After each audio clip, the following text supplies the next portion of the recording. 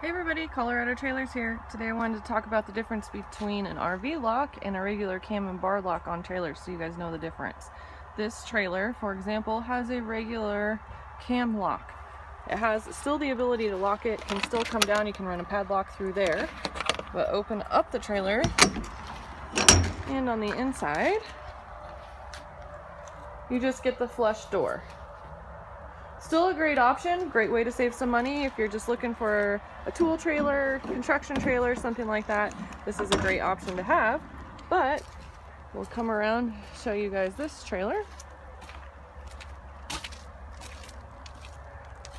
This trailer has a full RV lock on it, so you still have the cam and bar lock option here, but you also get this interior piece which provides you with a door handle as well as